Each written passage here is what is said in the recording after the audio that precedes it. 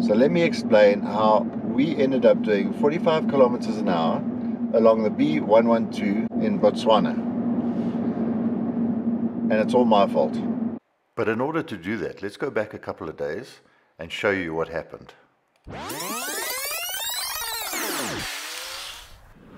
We spent the night at Nata Bird Sanctuary, and while there we had met Tyrone and his brother Cameron, who were busy winging it around Botswana, their newly acquired 2002 TD5 Defender. Tyrone has a YouTube channel called Adventures With Togs, so look it up. I'll share the link below.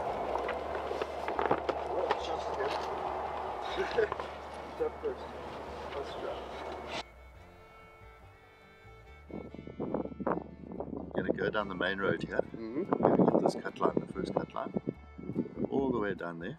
Okay. To cut a long story short, the brothers took up the invitation to join us while we travelled back towards Johannesburg using some cut lines with some scenic stops along the way.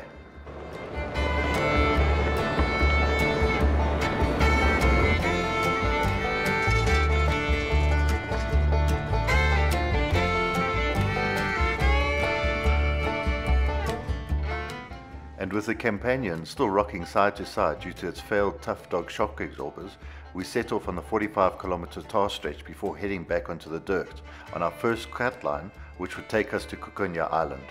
To explain, Botswana is divided up into a bunch of straight lines that are usually fenced. There are different explanations for these cut lines.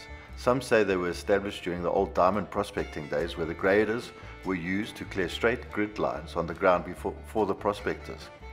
But the better, most common explanation is that these cut lines were established to stop animals from spreading foot and mouth disease. All I know is some of them, in fact most of them, are brilliant to travel along.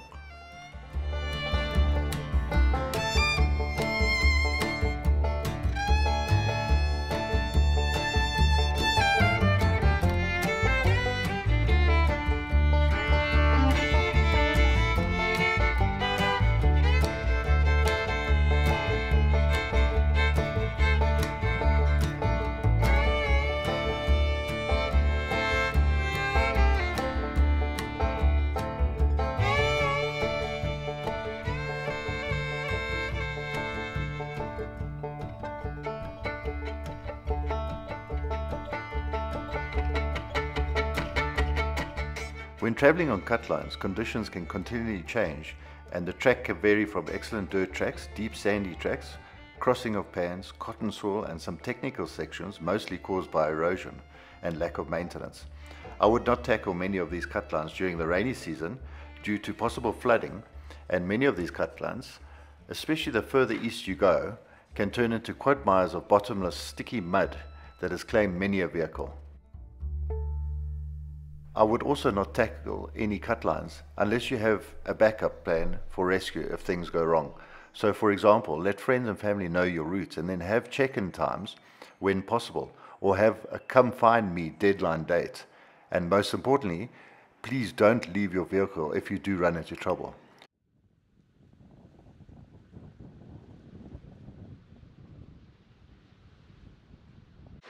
Okay, so we found our little camp spot that we used in 2016 last. It's been a while.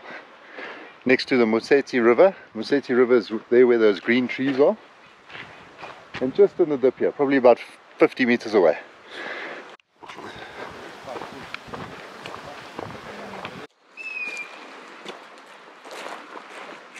Yeah.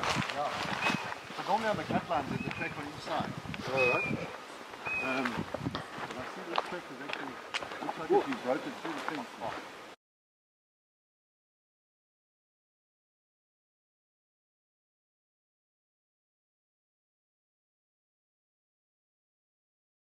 And the reason I like this spot is most cut lines are dead straight for many kilometers, and if you make a fire, obviously people can see you from many kilometers away.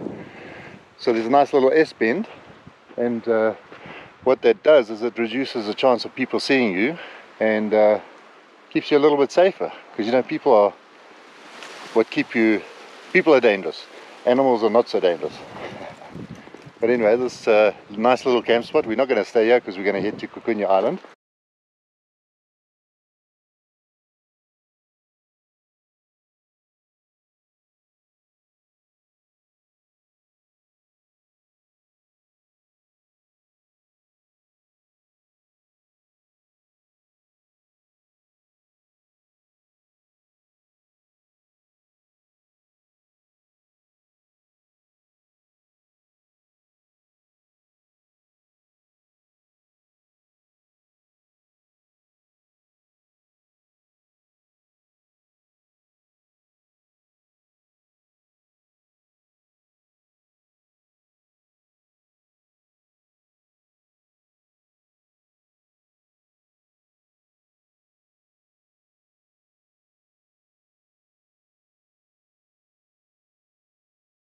There is always something special about arriving on the Makgadikgadi pans, whether it's your first time being there or not. As the pans open up in front of you, it's exciting. It's always uplifting to everyone's spirits. It feels almost like you have conquered a hard journey through dense bush and forest, and now you have finally broken through a last bit of scrub into the open. You have to protect your eyes from the sudden brightness caused by the pan's surface reflecting the sun. Maybe it's the vast expanse of nothingness or the silence with only the wind to hear. Or perhaps it's just the unbelievable flat, almost lunar type vista. I don't know, but you always must stop and just take it all in. There are not many places in the world like this. So stop, take your time, wander out onto the pan, onto some of the untouched surface, and listen to the surface cracking and crunching under your shoes. Pose for as many pictures and videos as you can, and let the kids loose and try and take it all in. For want of a better word, and to use a very overused word, it is magical.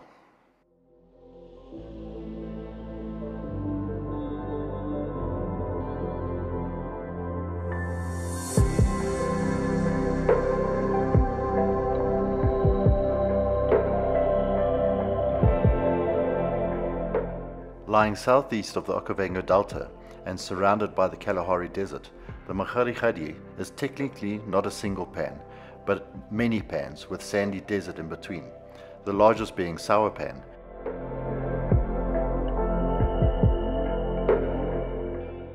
The pan is all that remains of the formerly enormous Lake Makgadikgadi, which once covered an area larger than Switzerland, but dried up tens of thousands of years ago. Kukonje Island lies on the opposite side of Sour Pan to Kuba Island and is arguably as beautiful in its own way. I honestly don't understand why it's not more popular, to be honest. To me, having the entire island to ourselves with no one around makes it arguably more attractive than the often overcrowded, sometimes noisy Kuba Island.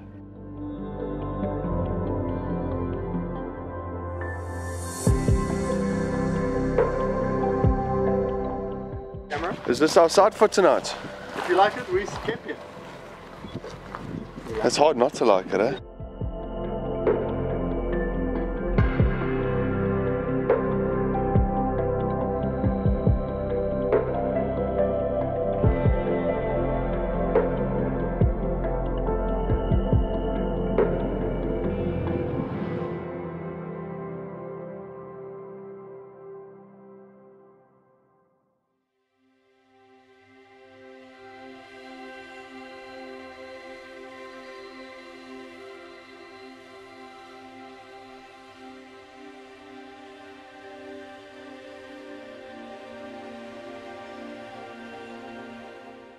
After dropping off the trailer, we explored the island a little. Now, when doing this, please don't venture too far from the island onto the pans and keep to existing tracks. I was saddened to see, even at the less popular Kukonje Island, there were vehicle tracks all over the place where clearly people have been playing around. The pans can be very treacherous, and under a thin crust, the thick and very slimy mud is waiting to swallow your heavy 4x4, so be careful when you drive there. I know people who took over 4 hours to dig out adventure motorbikes after it had broken through the crust. So be careful in your much heavier vehicles. Always straddle established tracks and don't go off the well-used tracks and routes. And when stopping and parking on the pans, stick to the sides where you're sure it's firm. Sometimes the crust layer can be very thin. Think of a freshly baked loaf of bread with its crust and soft insides.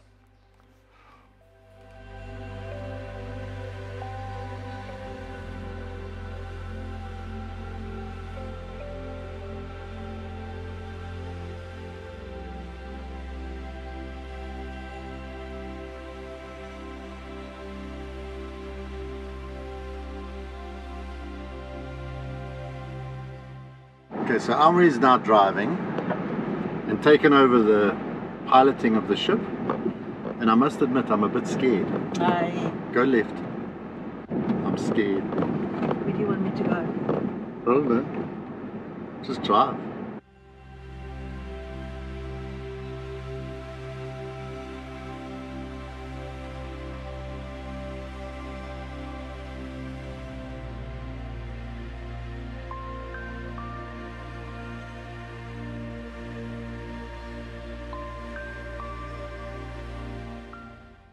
Tyrone is making his brother walk all the way up to the top of the hill to film us coming up. How nice is that?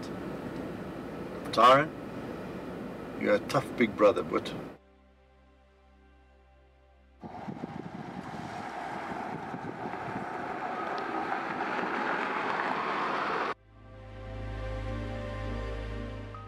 Cameron did an awesome job. Thanks, Cam. If you visit Kukonje Island, make sure to go up to the viewpoint, which is probably about 50 meters above the pan surface and gives you a nice 180-degree view of the south and the eastern side of the pan. It's well worth the trip.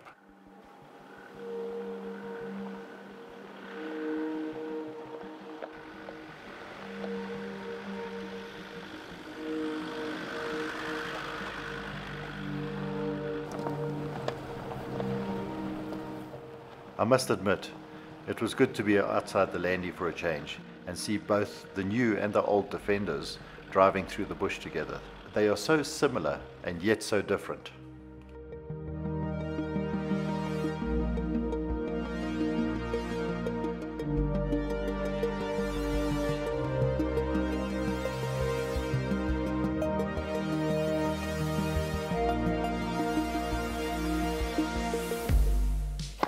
This is a group shot, because Heath, I don't know, he's like getting all artistic here. He actually looks a bit like Hulk Hogan. I'm putting it at Bruce Hart mode. Run.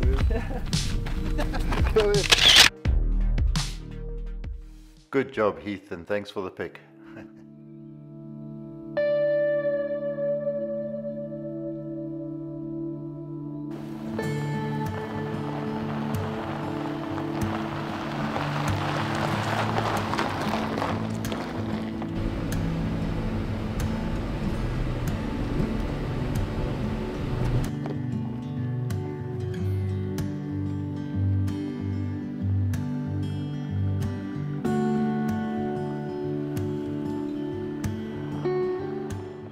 After the viewpoint, we headed back to the campsite. And you're probably still wondering why I was doing 45 kilometers an hour along the B112 on the way to Malapaloli. But we'll get there.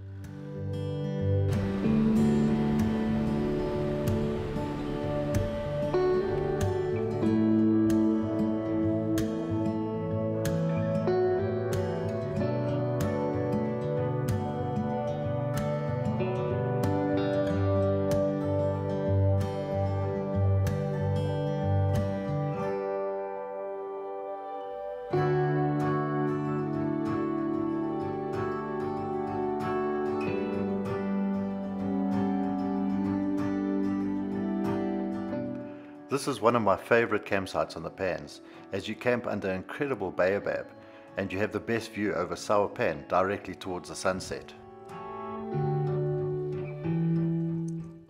After a great meal and with a view of the setting sun over Sour Pan, we watched the Milky Way rise. Truly spectacular. Tyrone and I then decided to try our hand at taking some star pictures. Now, in all honesty, we are complete novices and I have especially no idea what the buttons and settings are meant to be for taking star pictures. But after some playing and fiddling and experimenting using torches, headlights and even a laser pointer, surprisingly we did manage to get a few great pictures. But don't ask me what the settings I used were, as they pretty much were a bit of luck that I got them.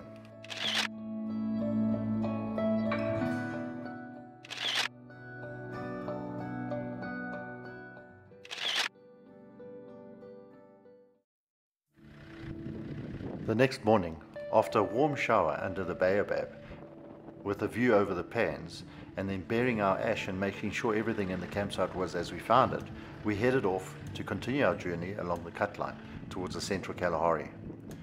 But first we had to get some more pictures, videos and some more drone footage of the Pans. The Pans do that to you.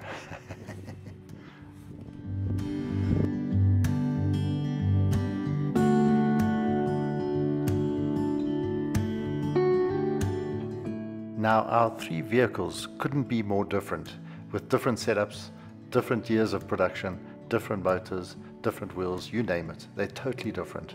And yet we all had a great time, proving that you don't need all the things and the bells and the whistles to get out there. Just get out there and explore.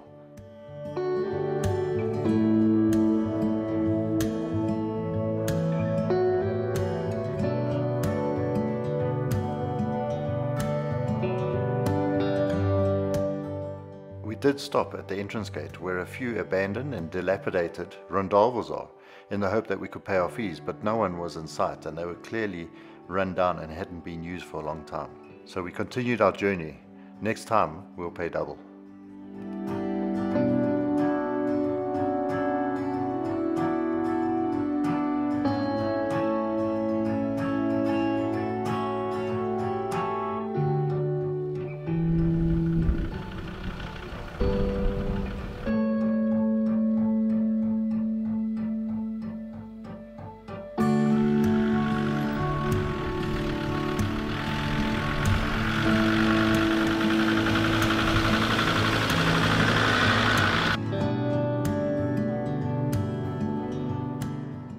It was such a great opportunity to compare the three vehicles, one towing, one with air suspension, and one with traditional solid axles and springs.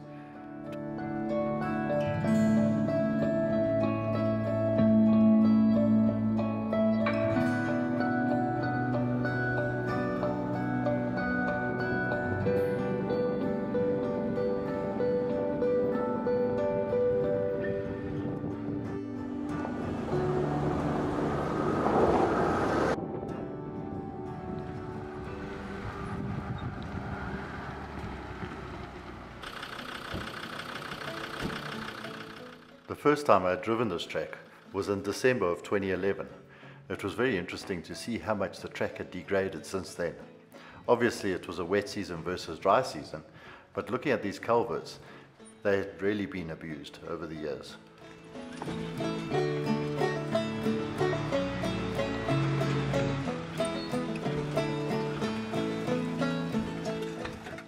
It was also clear that the tough dog shock absorbers on the Conqueror had completely given up, and the Conqueror was riding on springs only.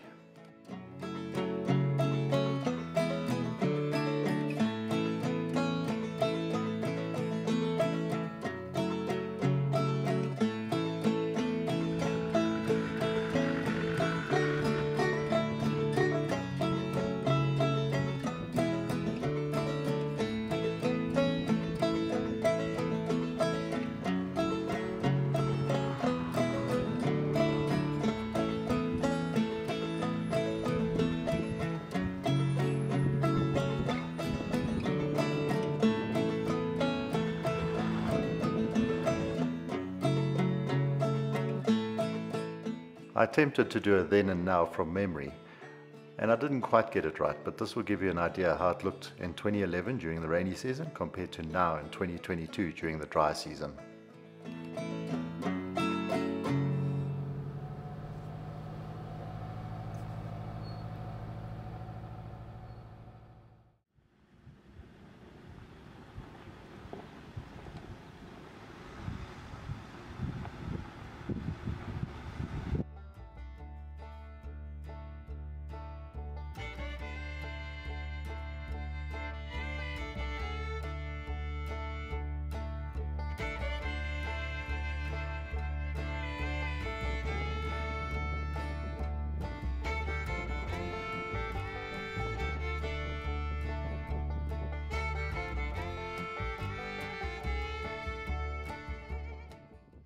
When traveling these cutlines, never do them when you have to be at a place at a certain time or date. Take your time, be flexible, and enjoy the route.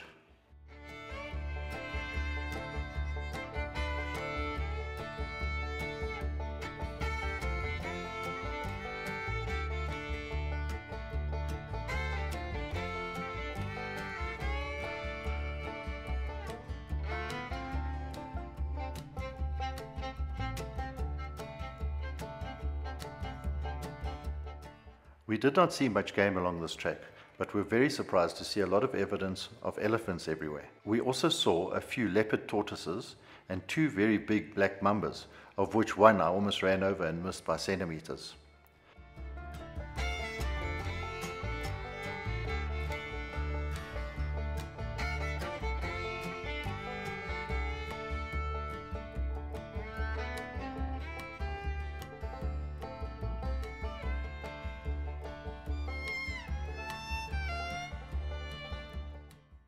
Hard ground the last time I was here. Yeah, yeah. Yeah, I gotta say that's traffic, you know. That road is probably the funnest, nerve-wracking, and most adrenaline-pumping road I've ever been on.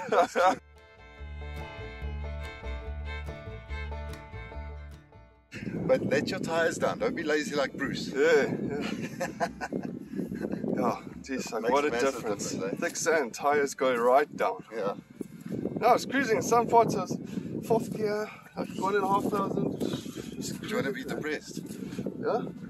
I had my cruise control at 45 k's an hour with having a couple of Well, read between the lines, eh?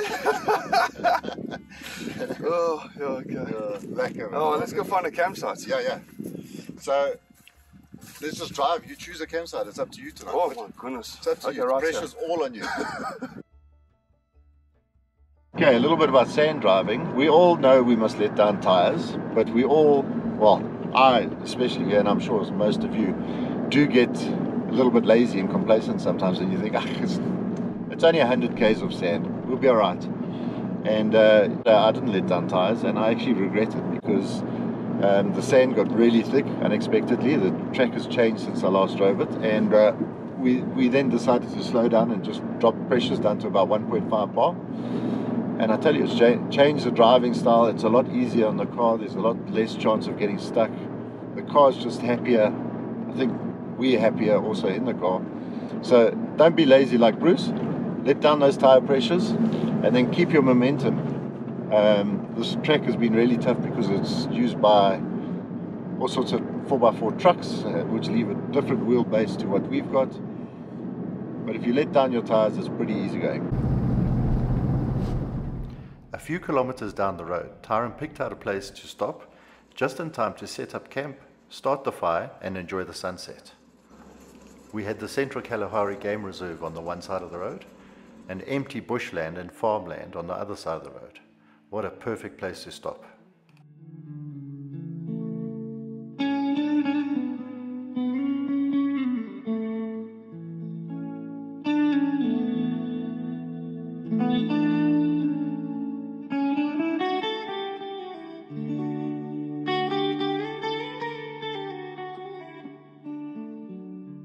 Okay, so with this company from Natal, Epic Chow, sent me some of these things. It's dried out or dehydrated food, which I've never tried before. I was a little bit unsure about them, but to be honest with you, it's actually quite nice. And I'm not advertising it, I'm just giving you guys ideas for, you know, when you arrive at camp late at night. I mean, and apologies to all the vegans out there, but we had this vegan veggie chili the other night with a T-bone steak. It was brilliant. So maybe not the best choice of meat with the dish because it's not vegan, but you know, please don't be offended. And then we also had Elmarie, what was that breakfast thing that we had? Oats. Yeah.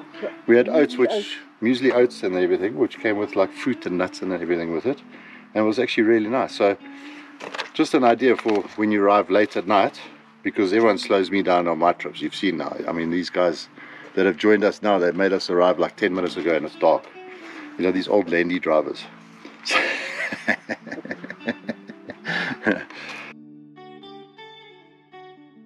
So Heath, this is your first overlanding trip in your Discovery 5-star, which is slightly modified with 18-inch wheels. What is your honest opinion of this type of travel? You've kept it simple and slept in your car, but what stood out for you the most? What are you going to tell your family when you get home? Sure, there's been quite a few. So for me, I think probably maybe the quiet times, the sunset, kind of just chilling, reflecting back on the day. That to me is probably the special time. So maybe that wetland that we found, that we went and spent a bit of time at, and you know, looking at the birds there, watching the sunset, and just listening to the sounds of Africa. I mean, it was phenomenal. That was definitely a special spot, eh? Yeah. Cameron, what are you doing here? We picked you up yesterday on the side of the road at Nata Bird Sanctuary. Yes, how did you end up here?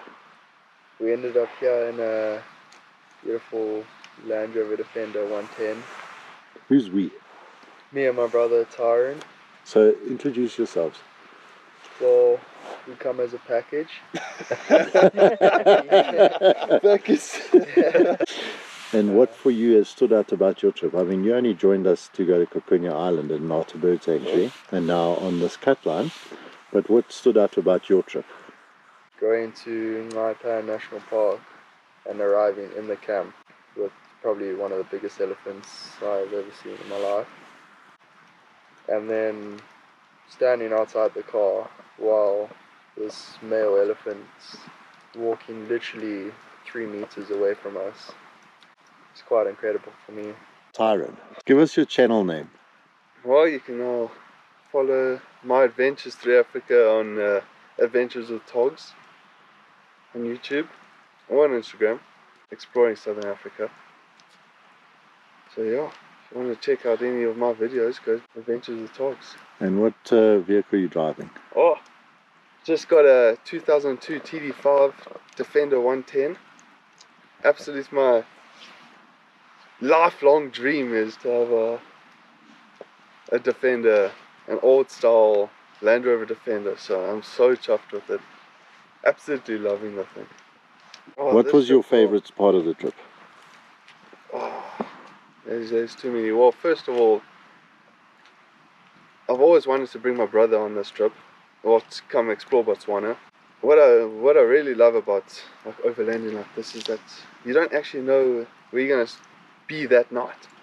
Every day you got a new campsite, and everyone is different. So you're like, you're driving on exciting roads, and you're seeing animals, and you don't know where you're gonna sleep that night. And every time you get there, there's something different and something absolutely beautiful about it.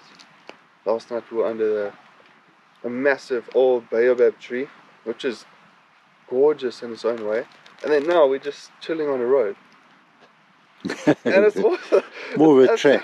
More of a trek. Yeah. That's been quite busy. Yeah, we've seen 2 cars in about 4 hours, huh? Or 2 trucks. It's too many, yeah. And yeah. So this whole experience has been awesome. Yeah. Absolutely awesome. Yeah. So you're going to do a lot more cut lines in the future? Absolutely. Little trick that to keep you warm.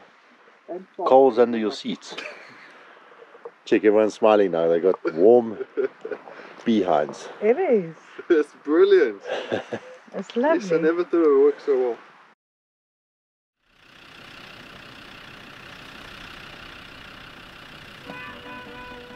The temperatures really plummeted that night, leaving frost covering everything, reminding everyone that we were heading back south to a very cold Johannesburg.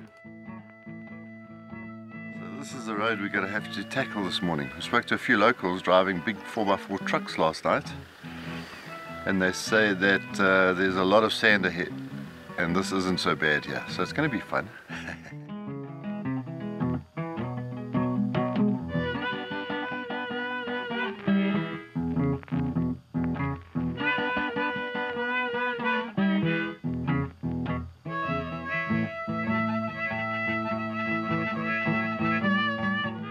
After some quick calculations and knowing that my fuel consumption wouldn't get much better, I was growing a little bit concerned about the fuel that I had.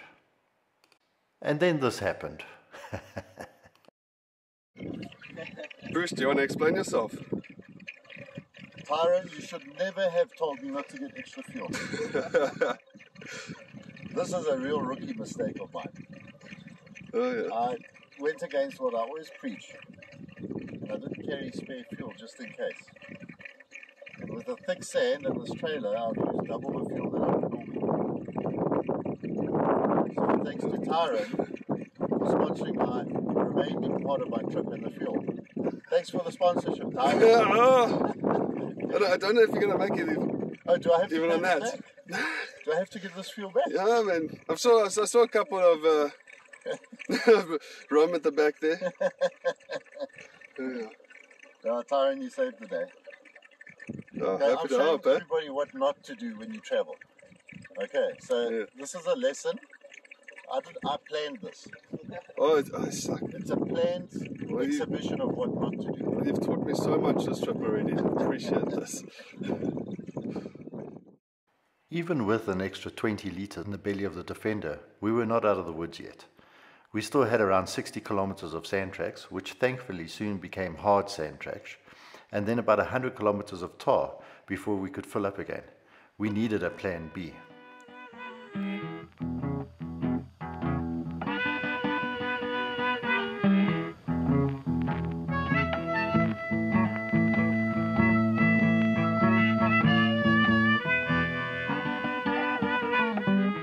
And that is what caused us to be on the B112 to Malapaloli doing 45 kilometers an hour. With 46 kilometers to go and 21 kilometer range and Cameron laughing at us for some reason, the decision was made to send the old landy to fetch some much needed fuel while we continued to limp on for as far as possible without our air conditioners, cruise control or anything else turned on that could possibly affect our fuel consumption. I must admit to thinking I hope they get fuel, and as the laughing brothers accelerate away from us at a blistering pace, I must admit that part of me thought they wouldn't be back. But let's be honest, doing 45 kilometers an hour on the B112 towards Malapaloli was far better than being stopped next to the B112 with no fuel in our tanks. Breaking down with Bruce, new Instagram handle coming up. I could already sense Elmarie and Heath plotting against me, but thankfully a familiar silhouette appeared on the horizon, and as it came closer, the unmistakable rattle of a TD5 could be heard. It was our saviors Tyrone and Cameron. They did come back, and they did have fuel, thankfully. After filling up with 20 litres of fresh, life-saving diesel, literally life-saving, we were off to Malapaloli to brim the tanks in at the first petrol station we could find before heading back to South Africa. A massive thank you to Tyrone and Cameron for fetching us some fuel so that we could make it back to the next filling station. Thank you to Tyrone, Cameron, Heath and Elmarie for providing me with extra footage for this episode, as well as being some awesome travelling companions.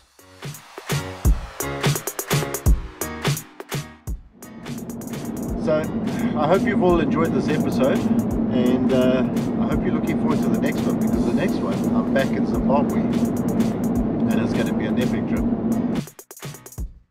The Chasing Smiles tour of Zimbabwe kicks off at the Drummond Farm and then heads to a tennis coaching clinic near Harare.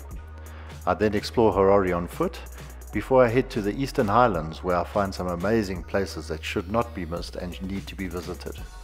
While I'm there, I try and conquer my fear of heights to show you some of the views. So until next time, thank you so much for your support and for watching, and I hope you've enjoyed this series.